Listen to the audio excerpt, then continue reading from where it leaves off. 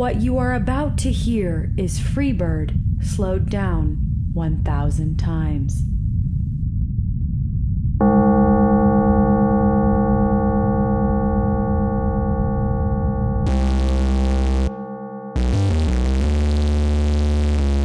Hello and welcome to the Kakos Industries corporate shareholder announcements. Kakos Industries is the premier organization helping you and all of our clients to do evil better. My name is Corin III and I am still CEO of Kakos Industries, though I will admit that my position has grown a bit more complicated. Since you last heard from me, we've negotiated for the release of the residents of the Time Sudodilation Chamber. The contract that I signed saw to that. It also gave them temporary lodging on the premises. Each of these Sudodilatese are being screened for their ideal place inside our organization. That was another stipulation of the agreement. They do not have to go through any sort of periodic rectal screenings as previously promised, though we did get them to agree to genetic testing and other similar tests to see if they developed anything special during their several thousand years of separation. Besides culture and all that nonsense. There are some promising leads on that front, but I do not have enough information to tell you any more. We're hoping to discover what makes them so tall and thin and what makes all of their features appear so sunken. Of course, some people opted to stay behind inside of the Time Sudodilation Chamber. You can't argue with the old and the crotchety, and fortunately there is nothing left to argue because they are almost certainly dead by now. In fact, the people that were rescued aged many years during the negotiations. We are not sure as of right now if there are new generations being born there. Belladonnica will be exempt from the testing, seeing as her bloodline hasn't been in the chamber all that long. That was in the contract as well.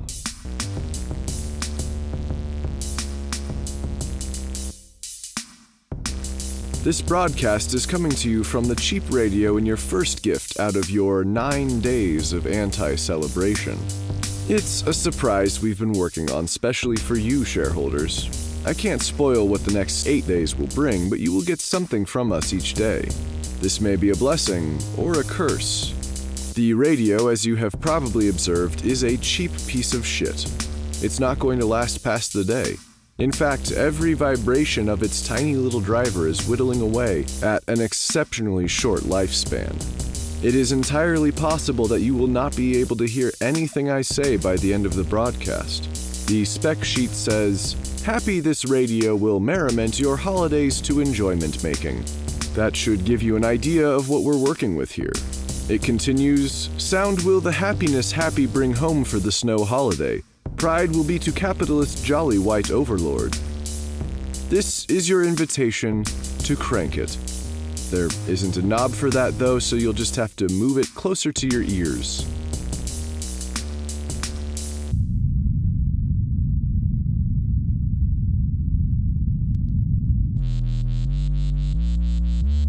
Did you enjoy the Festival of Cloud Watching, shareholders? As you are probably aware, the Cumulonimbus device did not exist, but we put one together. And then we scrapped it and built an upgraded model, the Cumulonimbus 2. It's not exactly what Kakos Industries Rules and Regulations Volume 11 indicated, but it's close. We were hoping to create a vast array of indecent cloud shapes, but mostly we only figured out how to do dicks. I mean, there were a lot of dicks, curvy dicks, straight dicks, dicks with a job and a sense of purpose, just a whole lot of dicks. At the end, there was what I'm assuming was supposed to be a vulva, but it didn't come out quite right. If you found yourself itchy after laying on our grass lawn, it probably wasn't your allergies. It was instead our new Kakos Industries evil ants. They were tasked with a double-blinded study regarding venom. If you didn't know, then I'll tell you now that ants are exceptionally rigorous when it comes to scientific endeavors. Your participation has been appreciated. If your skin has become purple due to anything we've done, then you should probably call us soon. We don't know why your skin would turn purple, we just want to see it if it did happen. You know, just in case. Someday.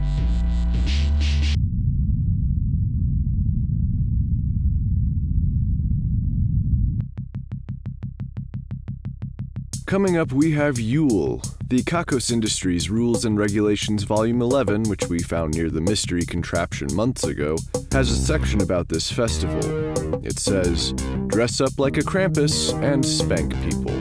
That's definitely how we used to do this festival before we engineered the mighty and evil Kako Krampus. Unfortunately, we may have to return to that way of doing things because our engineers also developed a bride of Kako Krampus. You may recall that Kako Krampus is female, so yes, they are a lesbian couple of Krampus monsters. They've gotten to be really close and they seem to like each other a lot. It's cute, if you ignore the matted fur and razor-sharp teeth.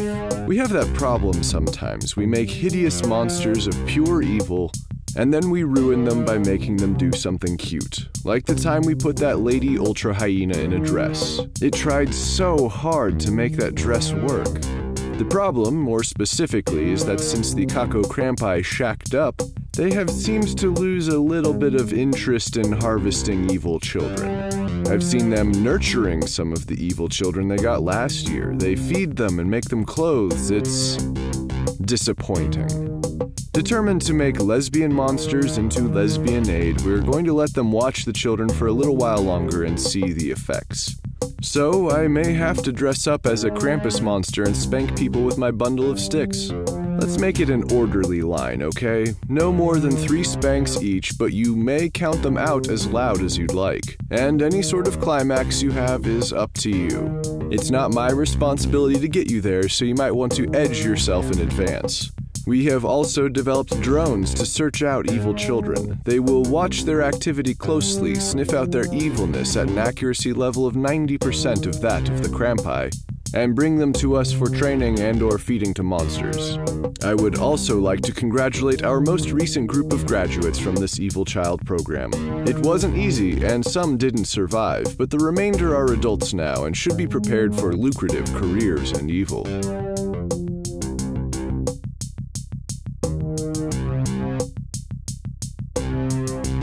Also coming up is New Year's. Did you make the most out of this year? Well, there's always next year. There is something in our new rulebook indicating that something weird might happen on New Year's Day. That is so vague it could be anything at all. Well, I guess we'll see what happens.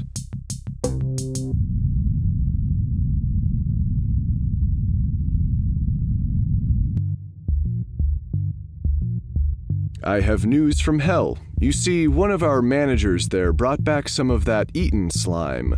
He spent a couple of days walking around the building asking people to try it. He said it was wonderful and that it had changed his life. He also said it was super cheap to produce and eco-friendly.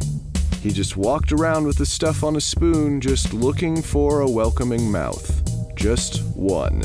The Eatin Slime looks a bit like movie snot. You know, the stuff they make to look like snot in movies. I suppose it looks like real snot too, but you just rarely see that much of it. At least, I don't. We caught this manager from hell trying to work it into the meals in the cafeteria and on one occasion, my personal food supply. So we caved and made the director of the culinary division try it. He said, "It tastes like sperm, maybe dolphin sperm, with a hint of rosemary. Overall, not bad." We were looking into taking the food into a broader production when we found that same manager from hell talking to himself and pulling his hair out. We can't ignore the possibility that the slime is to blame. We sent word down to hell that the Eatin Slime should be discontinued as a foodstuff, but our messengers found that the fortress built into the wall of the cavern by the settlers was empty except for blood and body parts. It would seem that they were overrun. Fortunately, a new group of settlers are scheduled to take over the old fortress tomorrow.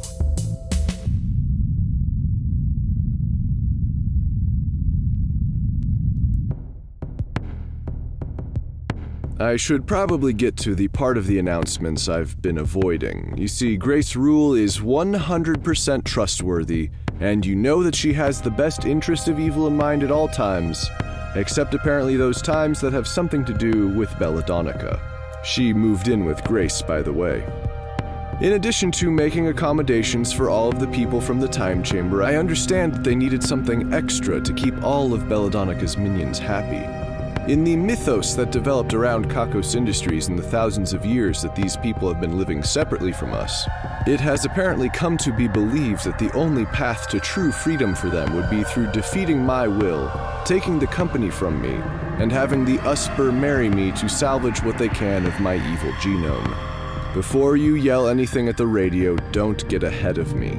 You see, they couldn't just kill me. That's not how they get control of the company. I think it's still on the books that, in the event of my untimely death, the executive board would have to pretend to communicate with my ghost via Ouija board until a suitable replacement can be found. Grace can't hand over the company either. What she could do that is somehow not against the rules was let Belladonnica keep me as her captive indefinitely. At this moment, I'm sitting in my recording studio. There are no hooded figures. At the end of the day, I get to go home. I get to sleep in my bed. But I am contractually her captive, and that arrangement may never end. In that way, Belladonnica may act through me for the benefit of her people. This is the part of the contract where they started to find it agreeable. Now, before you begin to worry that I've been compromised and that the company you love so much is in the hands of some nefarious group, or different nefarious group, then I should explain that Belladonnica can only force me to act once per month. The math is actually a little bit more complicated than that, but approximately once a month is the gist. The boundaries of that power are also more complicated than I would like to get into at this time. Finding myself defeated by this situation, I went to dinner with Belladonnica a few nights ago. She didn't order me to do that. I'm still waiting to hear what her order for the month is going to be. Dinner was actually her idea, and I just thought it would be a good idea to maybe talk some things out, or exchange written notes or whatever. We went down to one of our clients' restaurants, some sort of French cuisine. Ha ha ha ha ha, the French are so evil, am I right? I'm not right. We help people perfect evil cuisine of all nationalities. I got to the restaurant on time and Belladonnica was waiting for me. She is quite beautiful, shareholders. It's not obvious right away with the extremely short hair and all the cloaks she's been wearing, but in a nice dress, it's hard to ignore. She's also not as short as I thought, though I do admit that I was under the impression that she was a man when I said that. I found myself nervous. Her appearance was decidedly intimidating, and I had no idea what she was expecting from me. She seemed uneasy herself. I caught her looking at all of the exits.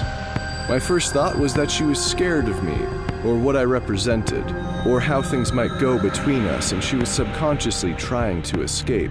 The staff brought us beverages and menus. She took a sip of her drink and smiled at me awkwardly. The dental work in the Sudodilatese chamber must have been excellent, though I think she may have had an extra canine tooth. She is lucky. Children of evil usually have more differences. It looked as though she might want to speak, but she held back. The language barrier is still a problem for most of the Sudodilatese, and Belladonnica especially seems concerned with the way she sounds. Instead, she produced an envelope. Inside of the envelope was a greeting card. The front of the greeting card was a cartoon of numerous barn animals dancing in a circle. Inside, the card read, "I've tried everything I know, but I just can't make myself attracted to you." That took me by surprise, mostly because that was actually printed in the card. She learned enough about our greeting card culture to have that specially made. I said, "That's okay. I'm not attracted to you either." At that point, she tilted her head to the side and gave me this sardonic look of disbelief. Okay, she caught me. I said, "It's not my fault, it's biological, and if you didn't want me to find you attractive, why would you dress like that to come see me?" She took back the greeting card and wrote a note in the corner. It said, "Evil." Of course. Anyway, it's not like I'm not used to seeing attractive people. In fact, Kakos Industries has loads of attractive employees walking around intentionally trying to sabotage productivity.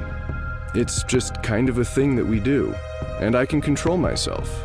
Then I said, "You know, I really was planning on eating something, do you mind?" She shook her head and picked up her own menu. After that, we had a pretty good night. She conveyed to me through handwritten notes that having me totally subjugated should have been just the thing to get her going, but it did not. The trouble with her not being attracted to me is that it means that she is not the Usper of legend for her people. She has no interest in marrying me or for salvaging my genome, though there is a part of the document I signed promising her some of my sperm if she ever requests it. I'm not sure that part is binding. This difficulty she experienced caused a number of problems within her people. They tend to be a pious group, and deviating from the word of the prophecy indicated to many that it was not yet the right time. This is why they were so willing to help her capture me over and over again and subject me to bizarre sexual torments. They wanted to give her the chance to rule out any and all attraction. It seems that Grace was able to discover a number of these details and work them into an appropriate contract. I wish there had been more communication between me and her, but I guess it's on me for not reading better. This is probably not the last I've heard of any of this. After dinner, Belladonnica kissed me lightly on the cheek and whispered, "Good night, Corin," in my ear. Her accent was pretty okay. I did finally get to look at that tattoo, by the way. It's, well, it's going to get removed is what it is. Gonna get a whole new patch of skin, I am.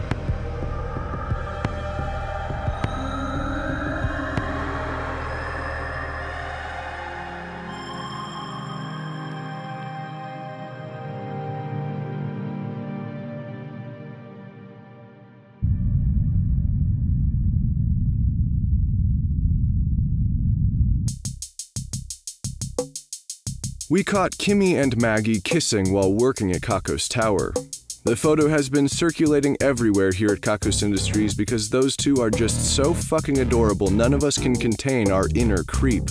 It just looks like such an honest kiss, you know? Like there's no one in the world they would rather kiss. No one.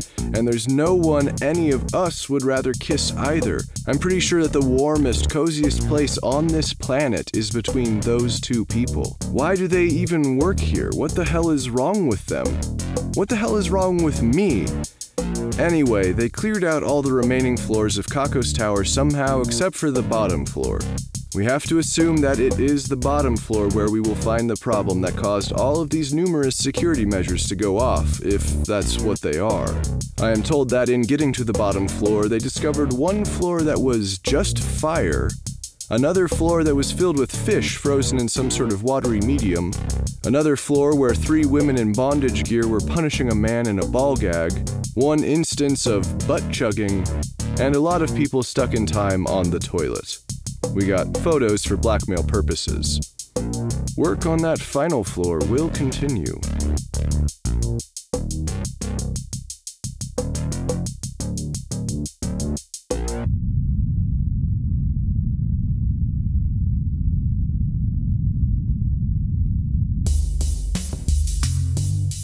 The Renegade sex toy sent us a picture of it in front of the St. Louis Gateway Arch. Its chassis was covered in stickers shaped like hearts and paintings reminiscent of the free love movement. When we got to St. Louis, the robot was long gone. There was, however, a large group of sexually satisfied people sleeping in a pile under a nearby tree. We also have reports of the robot massaging more hearts and minds on its way out of town. They say that a bird in the hand is worth 2 in the bush.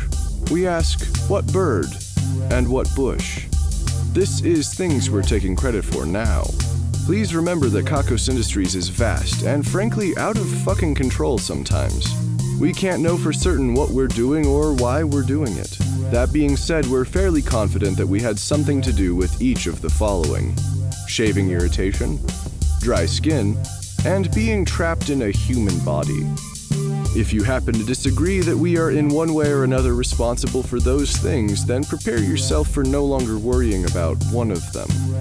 Our choice.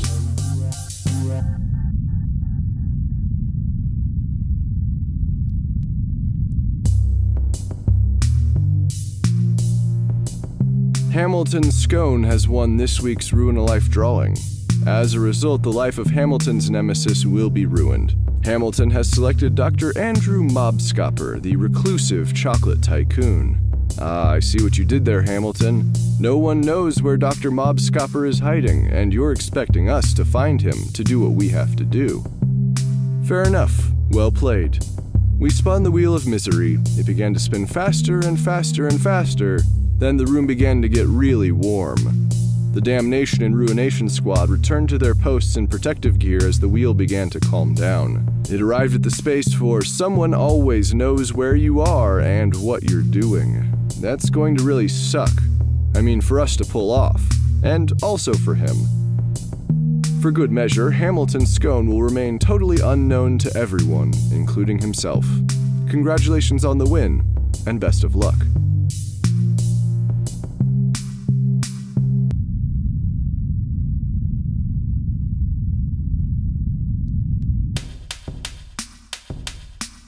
And that brings us to the end of the broadcast. And I made it through without any serious complications. It seems like you might be able to wait until the next set of announcements without worrying that anything bad will happen to me. Grace is looking at me through the window to the studio here. Whatever it is, Grace, I'm sure it can wait. We don't need the shareholders worrying needlessly. They can't sell off their stock, but many more occurrences like this, and they may want to. It can wait. She looks pretty determined, shareholders. Anyway, the numbers are next.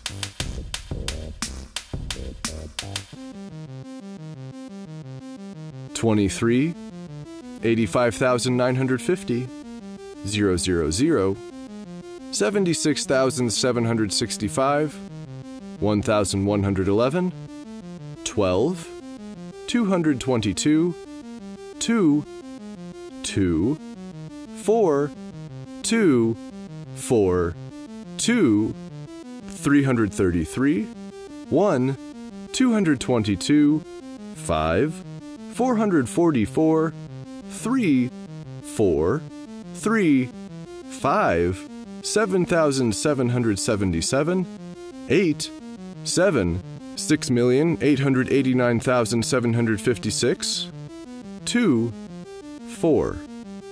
Grace just slid a piece of paper under the door. Nothing to worry about, shareholders. Nothing at all. Son of a bitch!